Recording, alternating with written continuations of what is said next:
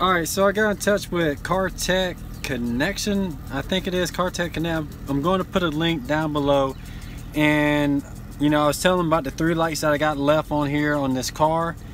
So I was like, well, you know, the SRS is saying that the programming doesn't match the car. So he's saying that the VIN, the module probably came from a different car, which had a different VIN number. So he's still working on that. But he told me what the ABS, I think, was it that or the ESP? There's 2 little sensors on the actual master brake cylinder, and when I go to check this MB2, I can read the pressure off of it because one was 255 bar, one was 0, and they're supposed to both be 0 at rest. So I'm going to check this out. I'll show you here on the screen and go from there. So we're going to go to Benz, click OK here. You know, that's the version. It doesn't have to be run. I'm just letting the car run. I just gave it a oil change, so it's been needing it for a while. Go to this 16 pin, right hand, left hand. I don't think that matters. 320.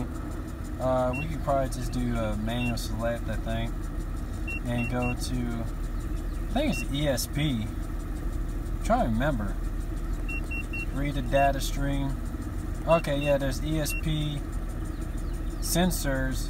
And see, the pressure sensor 1 is saying 255 bar, pressure sensor 2 saying 0. So I'm gonna go ahead and hit my foot on the brake and show you, like, when I hit my foot on the brake, they both show pressure, but they're supposed to not show pressure. So what I'm going to do, he told me to swap the sensors, and I'll show you where they're at.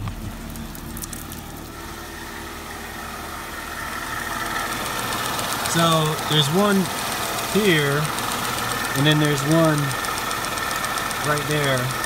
So he was saying just to swap the plugs. So I'm gonna work on that and come back.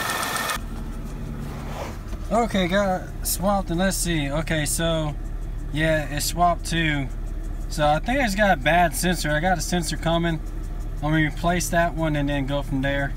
That should get rid of this ESP light, because that's the only thing that I see.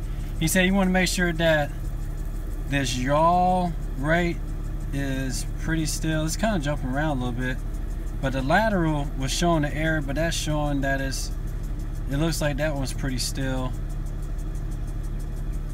So I'm wondering about that yaw rate sensor. I got another one, and I might just swap it back to where it was and see if it doesn't jump as much either, and then go from there.